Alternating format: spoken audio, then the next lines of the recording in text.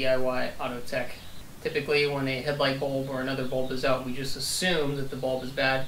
However, I'm going to walk you through a couple very simple steps that you can do at home to assess as to whether the bulb itself is bad, whether you have an electrical component failure, wiring harness failure, fuse, relay, or component problem.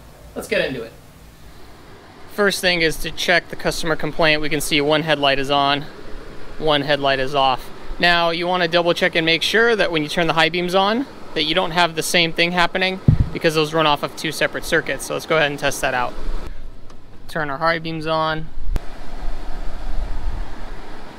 Okay, we can see that both work now. Okay, so here is why that happens. We have a standard dual filament bulb, and what you'll notice is that there's two sets of coils. You have one set that's lower here, one set of lower coils, one set that's higher. So when your low beams are on, you've got your 12-volt circuit that goes through one set of coils, and that illuminates, creating light. Now when this bulb goes bad, this coil itself typically disintegrates and blows. And so power cannot flow through that anymore, and that's why the bulb is dead. Now that is why we check the high beams, because now we can assess the other filament, and if we're able to get power into the other filament, this means that we have continuity and ground going to this bulb itself. But we're going to assume, for the sake of this video, that both the high beam and the low beam didn't work, so that we can test some other components. But I just wanted to show you that you've got both a low beam and a high beam filament here, and so one of them can go bad and the other one can still work. First thing I always do here is a visual inspection of the area and key. So I'm checking, I've got both. I've got, this is going to be a 3-wire circuit. I've got power, daytime running, and a ground. And so I can see all the wires are intact. Everything looks connected. The connector is firmly pressed into place, and the boot is sealed. So there's probably not going to be any corrosion that we see here. Next, we can come to a fuse panel, like you'll see here in most engine bays. Typically you'll have one here, you'll have one body control one in the car, or some might have multiple. And we can come over here and we can look at both our headlight relay here, and we're going to have a couple fuses as well that run for this, and we'll probably be using the low beams here, so the headlight low for left and right side. So we're going to check both of these fuses, and we want to check this headlight relay as well. Alright guys, so there's going to be 3 ways to test this once we get the cover off. We will pull the fuse in the location here and just do a visual check to make sure that it's not blown. We're going to do that. We can also use a voltmeter, which we'll do. And we can also use something like a Noid light or a circuit tester like this as well. So we'll actually do all 3 here, and we're going to test the fuses on the left and right side. You have to do this test while the headlight switch is flipped on. Alright, first things first, we're going to look at our fuse block here, and I want not the first, not the second, I want the 3rd and 4th 10 amp fuses here. So we're going to check those. 1, 2, let's see, 1, 2, so the 3rd and 4th ones are going to be here and here. So I'll check those with my voltmeter here. Might be able to see that in the picture. So 1, 2, 3, 4th one. 1, 2, 3. So I can see I got 12 volts on one side, 12 volts on the other, 12 volts on one side, 12 volts on the other. So I know that these 2 fuses are good. Now I can do the same thing with my circuit tester here. Okay, so I'm testing my light here to make sure. So I'll go again, 1, 2, 3, and 4. So I'm going to test here. Okay, I've got my ground side. I've got power and power, power and power. I can see it here by this little red light here that's lighting up. I've got 12 volts power, 12 volts power, 12 volts power, and 12 volts power. So I've got power going from both sides of the fuse. So we'll disconnect that. And now we're going to also do a visual inspection. We're going to pull them out and check them. Okay, I used a little fuse puller, 1, 2, the 3rd and 4th one like I said. So we'll look at the 3rd one here. Both of those look good. Good prongs on each side. Push that back in. And now let's take this other one, the left hand one. We'll bring it to the bench and take a look. Alright guys, you can see we have a 10 amp fuse here. This is from our left hand headlight circuit.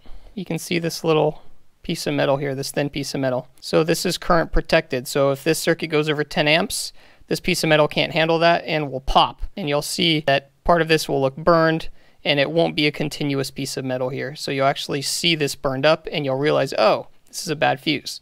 Now, we already knew this was a good fuse because we did a continuity check, right? We saw 12 volts on this end and 12 volts on this end, which means both ends were connected because we sent power through one side, checked it, and we sent power through the other side and checked it. So we had power on both sides of the prongs, which means that this was a continuous flow of current. Had that not been the case, I would have maybe seen power on one side and no power on the other side. We know this is a good fuse because we continuity checked it with our voltage light, Arnoid light, whatever you want to call it, and our digital multimeter. And then now again with this visual check, now we have 3 forms of checking this, so we know this is a good fuse. Let's go check the relay. Okay guys, now we're going to do the same thing with the relay. When you're testing for relay operation, all you're going to be doing is swapping the relay in question for a known good relay. So I can pull, if this is a 4-pin relay, say this is the relay for the headlight circuit, I would pull this relay, I would pull this relay next to it if it's the same 4-pin style, and I'm going to pop it on here. I'm going to test my circuit with a known good relay. And so by swapping relays, you can see if the problem persists or if the problem is fixed. If the problem's fixed, we know that we have a bad relay. I have a video that I'm going to link up in the cards here that shows you how to test relays specifically if you want to do that on the bench. It's an easy thing to do. We're not going to do that in this video. So in this case, you would swap relays. In this vehicle, this relay is very specific, and I don't actually have another relay to swap it with. Nothing in this box is similar. And so what I can do is just a quick power check. Since this is a 4-pin relay, we're going to have power at 30 and 87 or whatever it is. And so I can take my voltmeter, go to a known good ground, and I can see that I'm getting 12 volts, and I need power on 2 sides here. So I can see I've got power here, 12 volts and 12 volts. So basically in this 4-pin relay, so I have 4 pins, right? 2 of them are going to have power.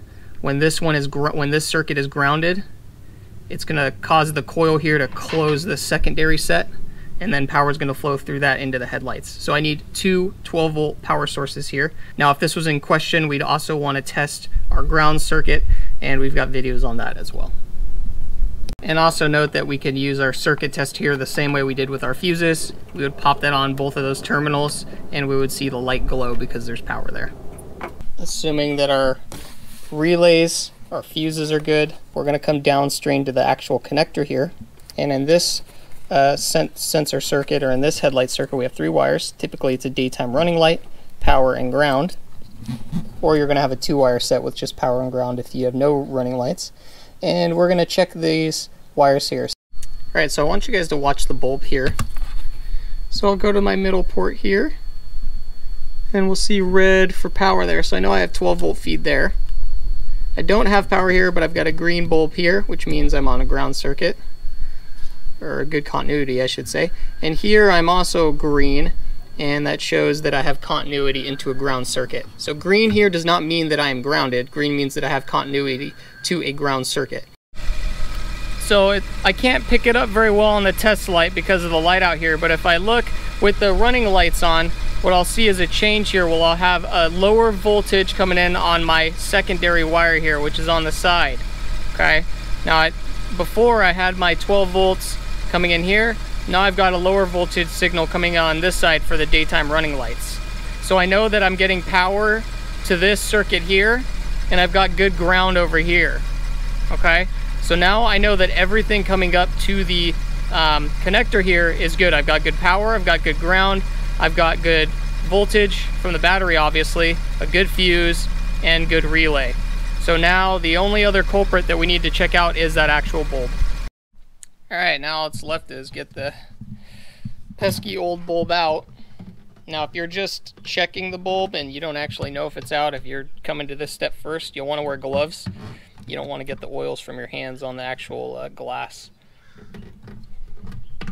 So I'm just pulling the rubber boot off here real gently.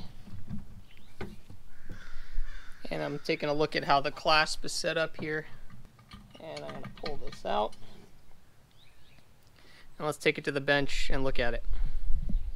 Okay guys, I got passenger and driver side lights out. And You know, what's interesting is upon initial inspection, I don't see the coil blown out on this. I don't see any areas where the light's actually blown itself. So in cases like this, again, I'm not using my oily fingers to touch the glass or any of the filaments. We're going to do an ohm check on this. So you will need a voltmeter for this. We want to set to read ohms, and it's actually helpful for the videos to use sound. So if there's continuity between these 2 points, you're going to hear a sound. So let's check a known good bulb here. So we have continuity between those 2 points. Okay, we'll check our bad bulb here. And we have continuity between these 2 points. So I know that this is our high beam circuit because it works on both the good bulb and the bad bulb in question. Now let's check another part of this, which is going to be our low beam, which is our top pin, and this one on the left. And again, we have continuity. Now we'll do that on the bad bulb here. Do our top pin and this one on the side.